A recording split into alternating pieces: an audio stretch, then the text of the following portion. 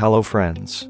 Welcome you once again to our channel to learn to handle your professional data on various platforms.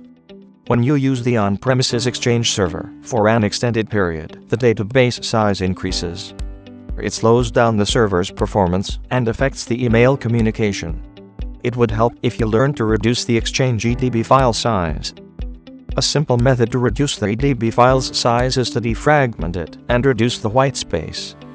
First, use the command to get the actual size of the database. After getting the database's size, you should dismount the database from Exchange with the help of new command.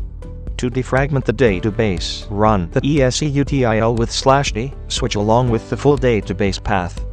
After running the command, mount the database back to the Exchange server with the command. Now you can use the data without any issues. But if the EDB file is facing some corruption, then you cannot access its data. In that case, you should use Kernel for Exchange Server Recovery tool. After you open the Kernel for Exchange Server, click the Offline EDB file option, and then again choose the same option, Offline EDB file, then click Next.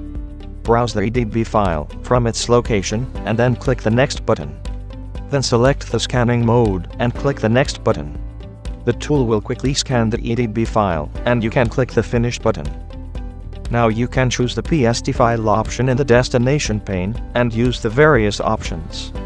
The important option is the checkbox to split the PSD file after a specified size.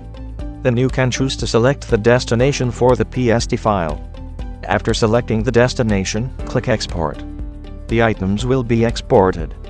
Thanks for watching the video, and please subscribe to our channel to gain more information about such tools. You can also visit our website. Have a nice day.